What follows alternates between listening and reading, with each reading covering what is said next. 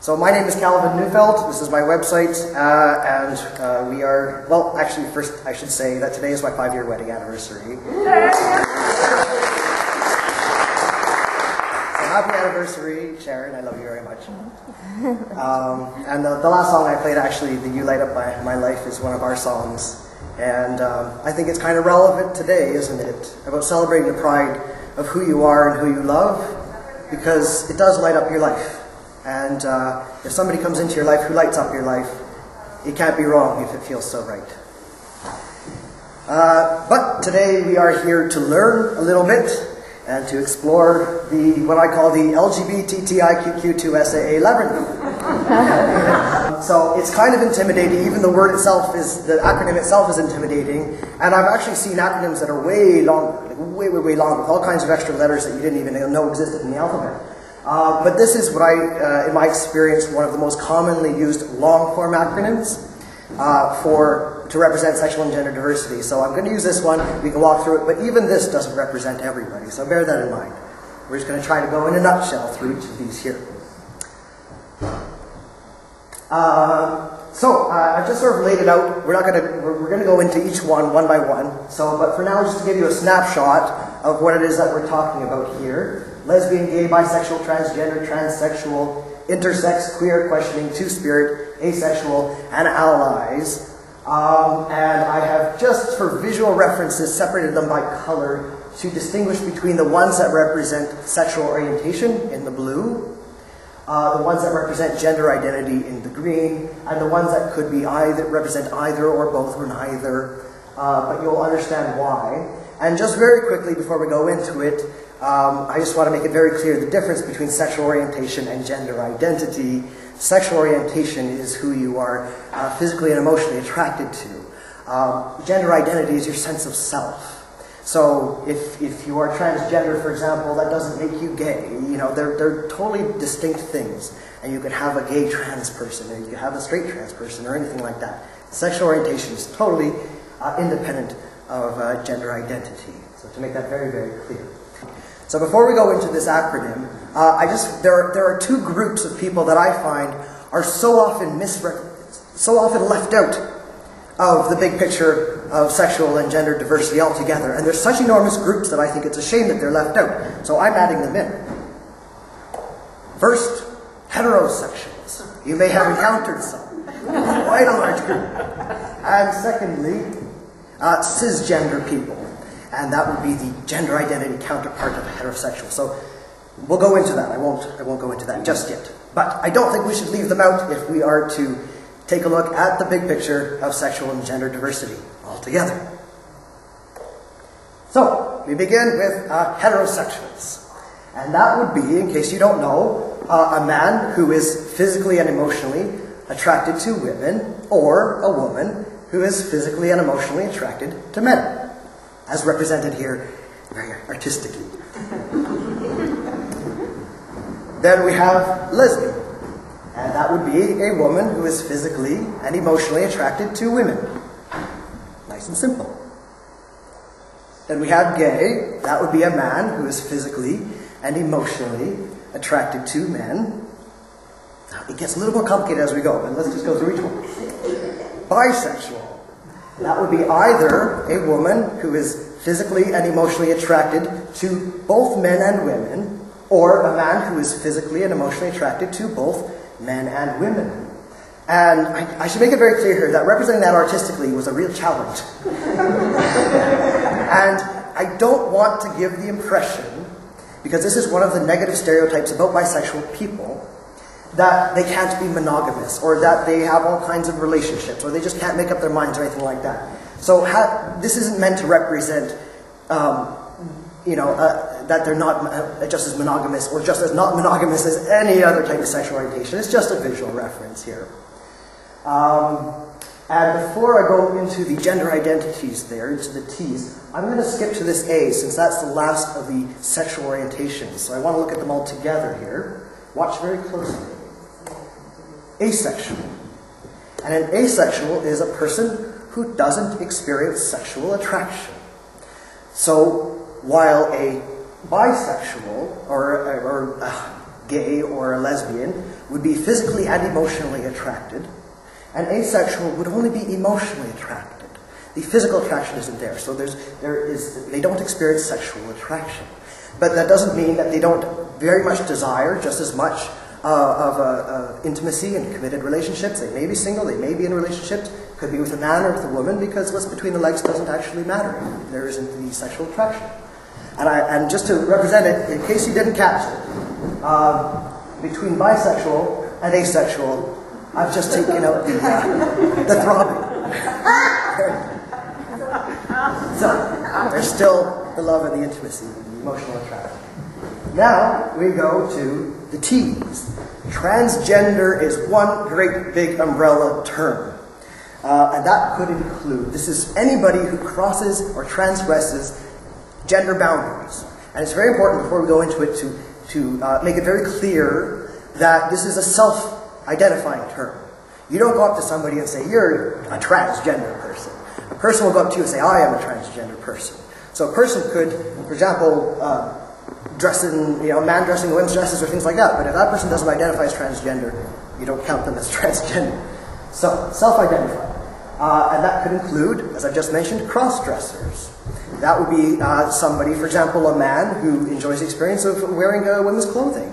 And it doesn't have to do necessarily with your gender identity. It could be done for fun, whatever it happens to be. The point being that you transgress those gender boundaries, or you cross those gender boundaries for whatever reason, pleasure, for fun, or just to shock, or whatever it happens to be. There's all kinds of reasons. It could be drag queens or drag kings. A drag queen being a man who dresses up as a woman for performance purposes. This is a performance. And again, it may or may not have anything whatsoever to do with a person's gender identity or sexual orientation. And a drag king, by parallel, would be a woman who dresses up as a man for performance purposes. And again, having little to or nothing to do with their gender identity or sexual orientation. Or it could be, for example, a genderless person. Some people would identify as genderless, not necessarily having a sense of themselves as either male or female. And there could also be people who consider themselves to be bigendered, to have both male and female within them.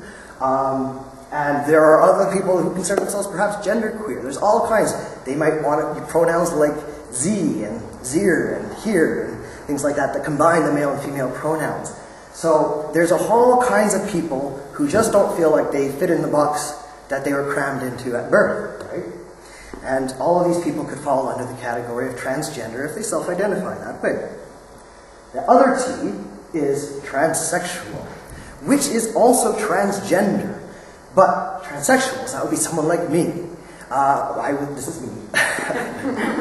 Born female, but I don't identify as female. I've always felt male.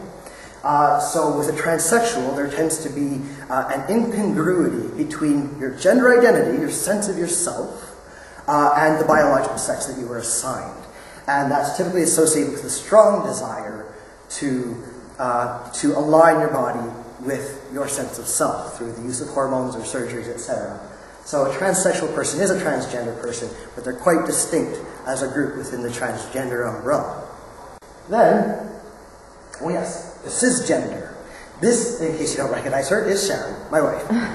She is an example of a cisgender person, and that is a person, unlike a transsexual, or it could also be cissexual, would be somebody whose sense of themselves matches the biological sex. Sharon was born a girl, and she very obviously feels like a girl. And that is the majority of the population. So, but I don't think we should leave them out, if you ask me. Then we have intersex. And this is interesting because this is purely a physical condition. But it's very important to not overlook not just the variation that occurs in terms of sexual orientation and gender identities, but the variation that occurs in nature. Many people are born with an intersex condition, which is you are not able, somebody who's not exclusively, biologically not exclusively male or not exclusively female.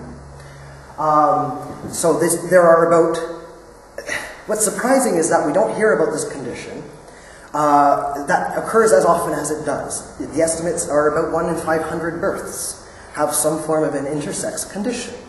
So this is part of the natural diversity that exists. And there are estimates, at least 40 different intersex conditions that can occur.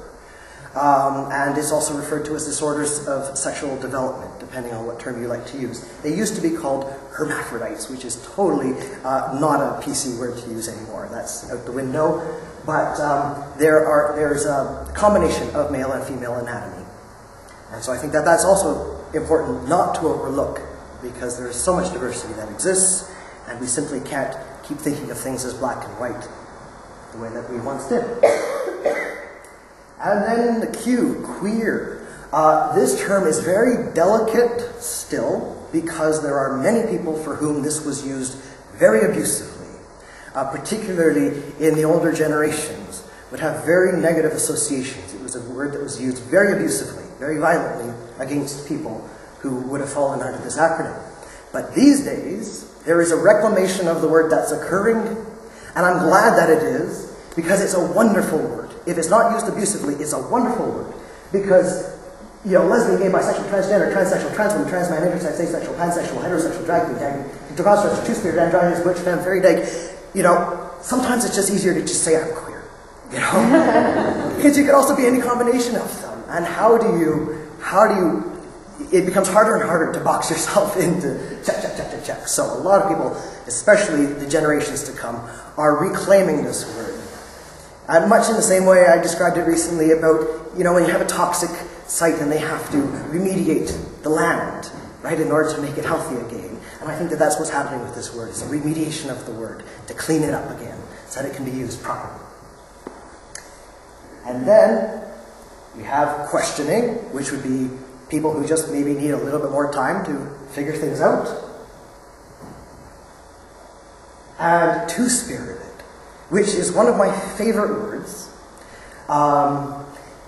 but it is traditionally a First Nations term, and every time that I've heard it taught, it has been made very, very clear that it is inappropriate for people who are not First Nations to use this term. Goodness knows these communities have had enough stolen from them and appropriated from them, that if they want the language to define them within their social and cultural context, I think that we should allow that. But I would like it because it means the housing of both a male and a female spirit, which for someone like me, there is a bit of a male and female spirit within me. So I like what it describes. But it's also interesting that in First Nations culture, this isn't only used to define a trans person, like someone like me. This is used as an umbrella term for lesbian, gay, bisexual, or trans people. And so it gives you a sense of how, in different cultures, there are different ways to understand sexual and gender diversity. Within this culture, it is all under this umbrella of having elements of both the male and the female, whether it has to do with your sexual orientation or your gender identity or what have you. So I like that. There's real simplicity to that. But even though I can't use the term, I do like to nonetheless sometimes imagine myself at the top of the totem pole, because traditionally, two-spirited people in First Nations culture have been revered, very much so, with having the privilege of seeing the world from two perspectives at once. Right? Now, then, of course, that has been affected by colonization and other influence, religious influences that have come in, but traditionally it has been a very revered status.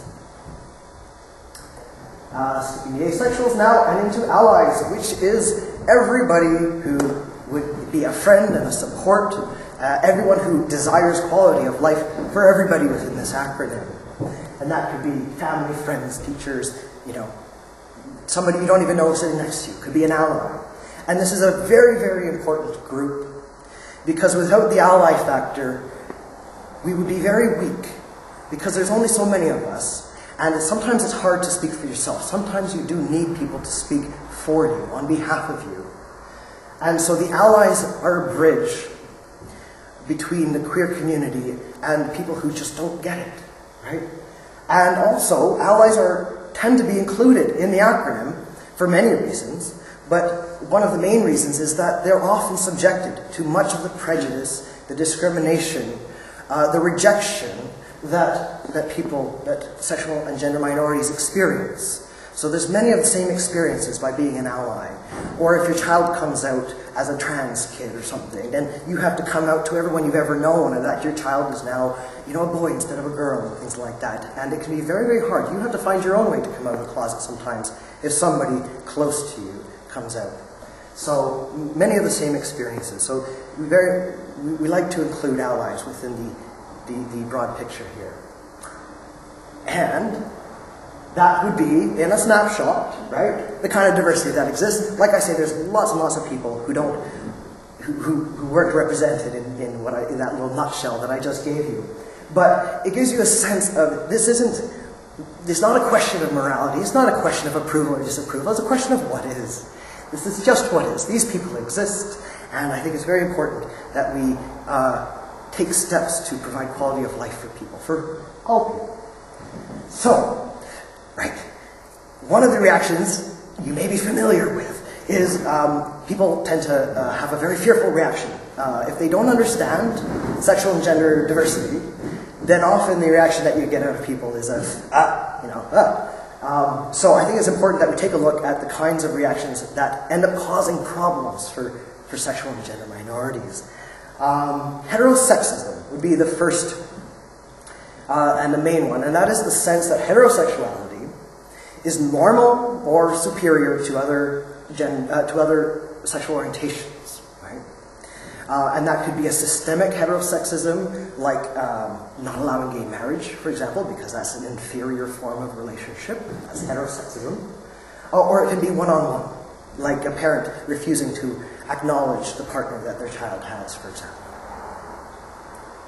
Cissexism would be the gender identity equivalent, the sense that Sharon's identity as a female is more valid than my identity as a male, so that cissexual gender identity is superior or more valid than a transgender gender identity. Monosexism, that I only just came across this term preparing the presentation, which is the idea that both heterosexuality and homosexuality are superior to bisexuality. I mean, come on, this is starting to get a little bit silly, right? But it exists. The sense that bisexuals just are confused, can't make up their minds, you get the picture. And actually this is more common than we might think. Genderism is the idea that there are only two genders, male and female, and that gender is based solely in biology. So this is the notion of your biological destiny. You're born a man, you will grow up to be masculine, and you'll love women, and you'll, etc. And so there's the sense that transgender people are confused or mentally ill, or that intersex people are freaks of nature rather than part of natural variation that exists. And phobias, homophobia. I think we're all familiar with what that is. That is, in a nutshell, the fear or hatred of gay or lesbian people. And I don't like that description, because when I have experienced homophobia, the people who have perpetrated acts of homophobia probably wouldn't say that they are afraid of gay people or that they hate gay people. My experience is it's much more subtle than that. It can certainly be outright fear and outright hatred. But I think that there's a subtlety that is overlooked, that the majority of homophobia that exists is far more subtle than what we would typically call fear or hatred. And it could be just disapproval or giving somebody the evil eye, or just something very subtle that somebody would say, oh, I'm not homophobic, I just don't like that whole idea. I don't like to think about that. This is homophobia. So the fear or hatred, I think, is just a little too simple to define it. But there it is. Biphobia is, by comparison, the fear or hatred of bisexuals. And also, then, transphobia, the fear or hatred of trans people. And one of the things that's interesting about these is that it's hard to tell where one ends and the other begins, right? That if somebody shouts something hateful towards a gay man walking down the street, it may be because the gay man is presenting in a very feminine way. It may be how they look. If they have a male acting in a feminine manner, that in a sense that's transphobia. And likewise, if a trans woman is walking down the street and perceived to be a gay man and gets gay bashed, whereas really it's a trans woman, not a gay man, right? So they're really connected with people just not liking any kind of transgression of gender boundaries at all. So, so I think it's kind of important that we debunk this whole idea of biological destiny. And I'm just going to read the quote here. One of the great myths of our culture is that at birth each infant can be identified as distinctly male or female, biological sex, will grow up to have correspondingly masculine or feminine behavior, public gender, live as a man or a woman, social gender role, and marry a woman or a man, heterosexual orientation. This is not so. A significant number of people, in fact, do not fit this simple idea of biological gender destiny. So let's take a look at sexual and gender spectrum. Because biological destiny thinks man, woman, right? Male, female, right? One side, two sides. But this is not how it works. In reality, each of these things is a spectrum. And there's more than one spectrum. So let's look at them. First, biological sex. When you are born, you are not born only male or female. There's a whole variety of conditions that exist in between the two extremes of fully male and fully female. And trust me, if you go looking into the intersex condition, it's amazing how much variation can occur biologically. So this isn't 3 points on a spectrum. I'll just make that very clear. You can find yourself at any point along that line. Then there is your gender identity, your sense of yourself as a man, your sense of yourself as a woman, or whether you are somewhere closer to the middle, bigendered, both, genderless, neither, or third genders. Many cultures all around the world recognize at least 3 distinct genders. So we're kind of behind the times a little bit.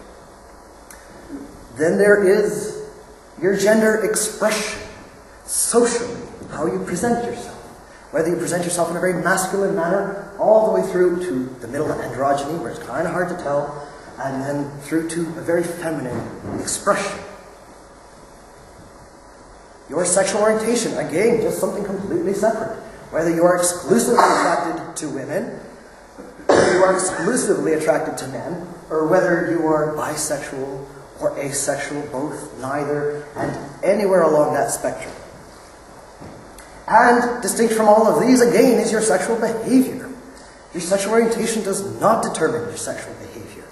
You could be a gay man who doesn't have any sexual relationship, right? So your sexual orientation does not define your sexual behavior. Anything from exclusively sex with women to exclusively sex with men to both or neither, and anywhere along that spectrum. So, biological destiny would say, you're born a little boy, you grow up to feel like a man, you're going to present really, like Schwarzenegger, women are going to love you, and you're going to love them, and, well, I had to block that one out.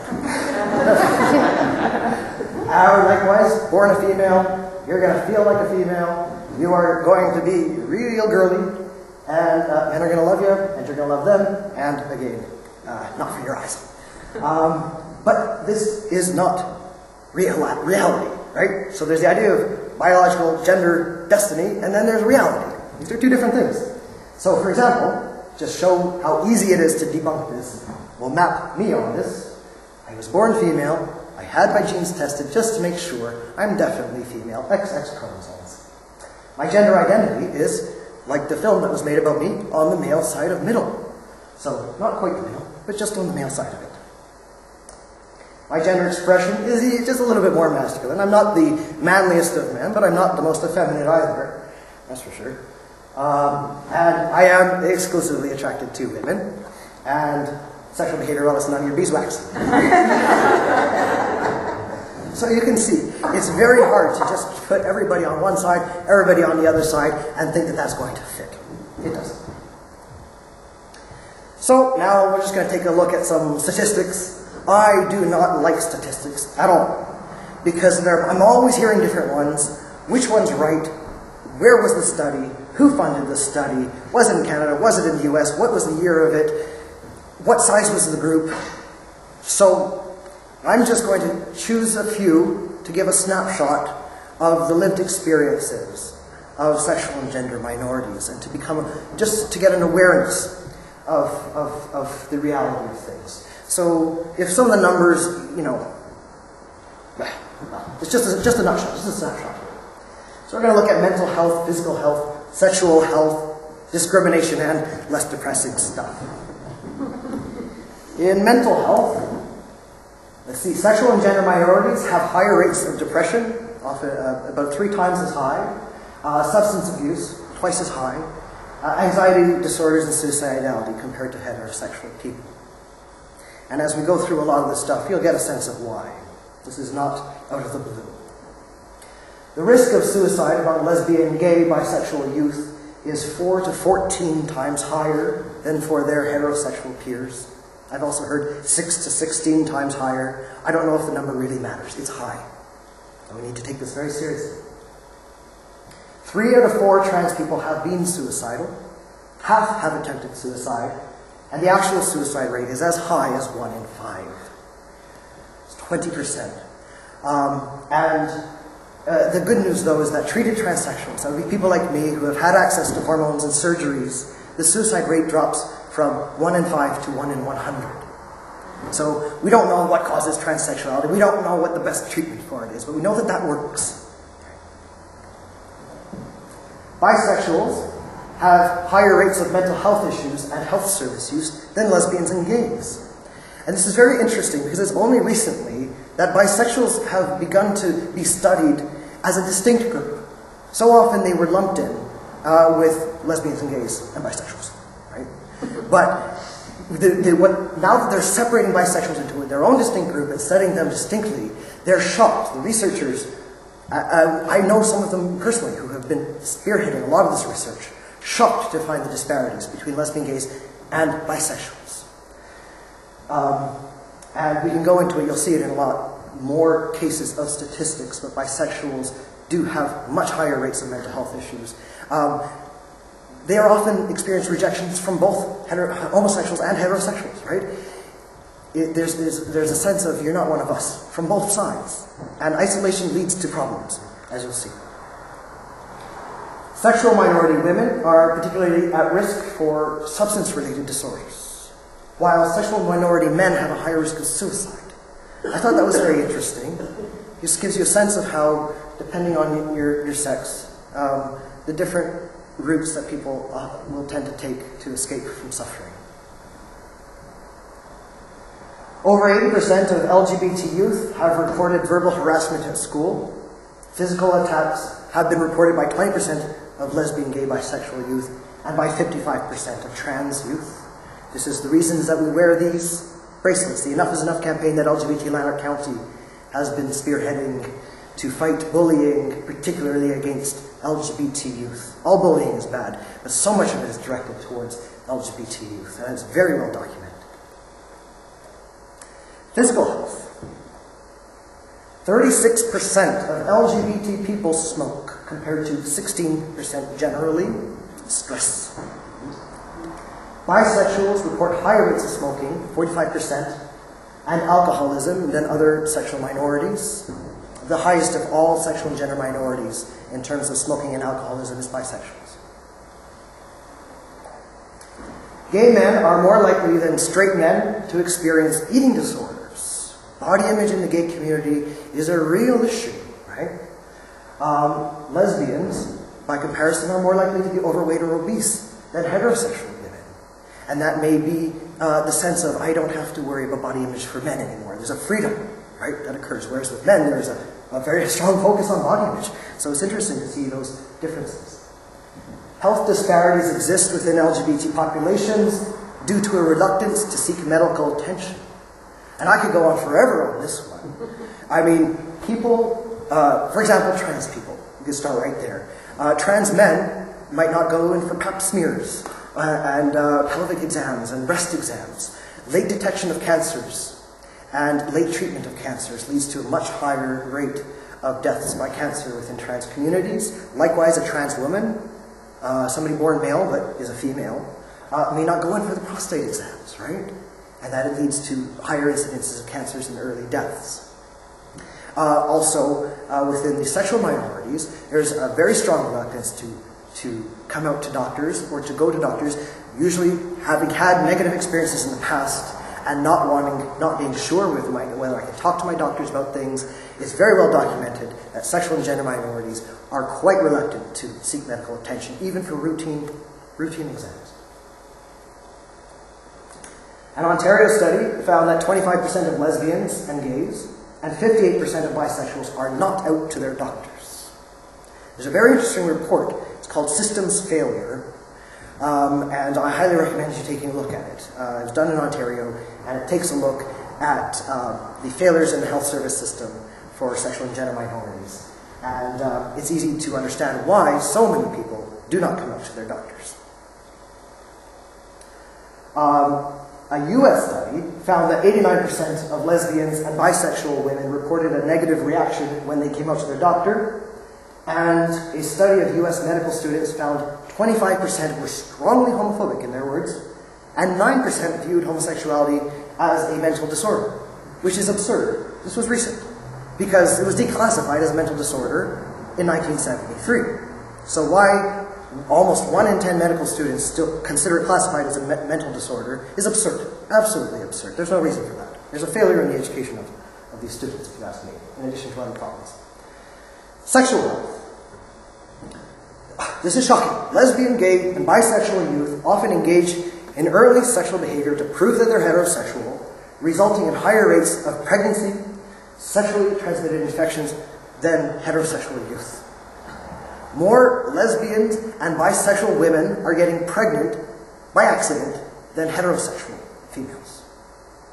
How is this possible? What is wrong? This has been documented. Misconceptions about safe-sex practices and heterosexually oriented sex education increase the risk of unplanned pregnancies and the transmission of sexually transmitted infections. Education is so important.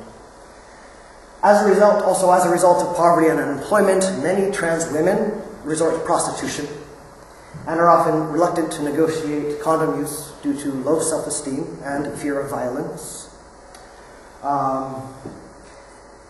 I read a report recently that was very, very shocking about the HIV infection rates among trans female sex workers, and it is 27%.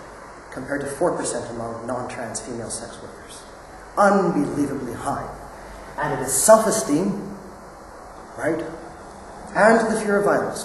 Trans women, as prostitutes, are subjected to much greater violence than non-trans prostitutes. And this is so often overlooked, and it's a shame. Discrimination. Just very quickly, there are different types of discrimination. Systematic discrimination would be on a systematic level, so something like where a whole group of people are denied rights and privileges that are afforded to the rest. So that would be like gay marriage, right? Thank goodness that is no longer an issue. Then there is unintentional discrimination, which is obviously unintended, but simply a failure to recognize that these people exist. So, for example, many women's shelters don't have any policies in place for how to integrate trans women. And it's just not a problem. It's not going to happen. It's just a failure to recognize that there's this very large group of people who need access to services, for example, and there's no policies in place, and they don't know what to do if it comes across their door, and so they just reject them. Intentional discrimination would be the opposite, where discrimination happens, but it was actually very much intended. So that might be, an example of that might be women's festivals, for example, where they don't allow trans women because there's a sense you are not a valid female. I do not recognize you as a female, and so you are not allowed here. And that's discrimination based on perceiving a person very intentionally as being inferior in a certain respect. Then personal discrimination on a one-to-one basis. It could be anything from shouting slurs at somebody, or the cashier at grocery store giving you the evil eye kind of thing. It could be very subtle, or it could be very blatant on a one-to-one basis. There's many forms of discrimination that exist. A third of trans people have lost or been denied a job because of their trans identity. Half of trans people live on less than $15,000 a year. And that's not because they can't work. The number of hate crimes in Canada motivated by sexual orientation more than doubled from 2007 to 2008, and were the most violent of all hate crimes. So in case we think that some of this stuff is no longer an issue, why are we still harping on this? We need to. That's why. The minute we don't have to, we'll stop harping. 50% of lesbian and gay youth report parental rejection because of their sexual orientation. So again, you're wondering why there's so much depression and suicidality and anxiety disorders. Well, rejection will do it, for one thing. And also, 20 to 40% of homeless youth are estimated to be lesbian, gay, bi, or trans. And 60% of those will resort to prostitution. Right? So, all of these things play a role, and everything's connected. Less depressing stuff, though, is that we rock. Okay? In a nutshell, that's all I have to say about it. The people that I know, lesbian, gay, bi, trans people, are some of the best people that I know. It's not that all of the best people I know are LGBT, but all of the LGBT people that I know are among the best people that I know. It does something to you when you have to overcome something, when you have experienced suffering and have had to fight for quality of life, have had to fight for acceptance, have had to fight for your family, right? It makes a stronger person out of you, and it makes a better person out of you. And I wouldn't wish these experiences on anybody, but if they happen, you grow stronger. And it's a weird little side effect. So, personally, I love LGBT people. So, strategies for change. There's so many. Recognize that we rock. Number one. We're not all these weird freaks of nature kind of thing. We are awesome people. We are excellent people. It's been proven that support from family and friends, positive responses to coming out, and identifying with the LGBT community reduces stress, contributes to positive mental health, reduces the risk of substance abuse, and significantly reduces internalized homophobia and transphobia. So, all that said, there's no reason whatsoever to deny anybody support, to withhold a positive response from somebody when they come out, or to create barriers to people accessing a greater community of people who are like them. Because as Rainbow Health Ontario, which is a really great organization that exists, they say that with understanding the effects of minority stress, this is not just a political issue, it's a health issue. If we want healthy people, mentally and physically, we need to take this stuff seriously. We need to ensure that service providers, teachers, parents, and everybody else are respectful, informed, self-aware, and non-judgmental. There's no reason to judge. But what matters is quality of life. And that, how to make, there's all kinds of people working towards these things, but it's there. It's a strategy for change. It's important. We need to encourage inclusive sexual health discussions. So not just about the heterosexual sexual education kind of thing, but representing the diversity that actually exists. And with an emphasis on self-esteem. This is so important. It is such a critical factor in sexual health. Intimacy. Discussing intimacy is part of it. Not just a physical thing, but emotional, psychological. Intimacy is very important. Sexually transmitted infections, and also pregnancy risks, and the many forms of abuse. And this, I could go on talking forever about this one too. Like in the systems failure report that I read, one woman, a lesbian woman, her story was that, she goes into the doctor, and the doctor says, so do you need birth control? And her answer is no. And the doctor says, okay, move on to the next subject. Because then the doctor has made the assumption that this person is not sexually active. So unless this lesbian woman interrupts and says, well, wait a minute, let me explain to you and outs herself when already feeling like this isn't a safe place to out yourself, because this doctor clearly doesn't even think of the possibility of any other type of sexual relationship, right? And so that woman would not have gotten education about sexually transmitted infections, or also with pregnancy risk, you could have a bisexual woman, for example, but if she's with a man, or if she's with a woman, then the doctor might assume that she's gay. And so there's no need to discuss pregnancy risks. But bisexual youth are getting pregnant at a higher rate than heterosexual youth. So we need to really be conscious of the risks, and it needs to be inclusive, these kinds of discussions. Open-ended questions, open discussions. And of course, in many forms of abuse, often there's a sense that within lesbian or gay relationships there isn't abuse. But there is, and quite a lot of it. And because a lot of lesbian and gay people feel the need to defend their relationship, my relationship is valid, and they had to defend it, and often there's a reluctance to come out and say I'm being abused by my partner. Or to go in and report abuse, a gay man going and reporting abuse from a male partner in a police station. Could be a very fearful prospect, right? So it's important that these kinds of things be taken out of the closet completely. No assumptions, because you just don't know. Respectful questions, inclusive language, room for ambiguity. So for example, if you're a service provider of any kind and you want to ask about a person's partner, you don't say, so how's your relationship with your husband? You can say, how's your relationship with your partner? Because the minute you reveal a heterosexual bias in your questioning, you've already created an environment in which the person will feel unsafe about correcting you and outing themselves, right? So using language that is not heterosexual specific is very important. And not making assumptions, like if somebody comes in and talks about a same-sex partner, that doesn't mean that they're exclusively same-sex oriented, or that it reflects what their sexual behavior might be, right? Or if somebody comes in and says, I'm a lesbian, but there may be some circumstance in which there could be a sexual relationship with a man, because sexual behavior being distinct from sexual orientation, right? So you have to be very careful not to make assumptions about people. And room for ambiguity, because for goodness sake, somebody might, we just don't know, and we don't want to have to box people in and say, oh, okay, if somebody says, oh, you know what, I'm gender confused. You don't want to necessarily say, oh, then that means you must be a trans person, and you're going to want to transition and this and that, and put them into a box. It's okay if people are gender confused, and that's just where they're at. Or if they're questioning, and that's just where they're at.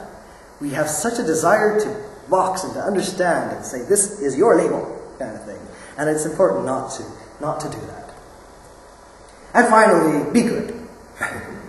That's it in a nutshell. I could have left all the rest of them out. But in case that's a little complicated about what that actually means, I've just done a little diagram here of what being good is. So there are negative levels of attitude and positive levels of attitude. So everything from repulsion, that's the ugliest, through to pity, through to tolerance, through to acceptance, okay. But then into support, and admiration, and appreciation, and finally, best of all, nurturance. So, if you ask me, this can be made much simpler.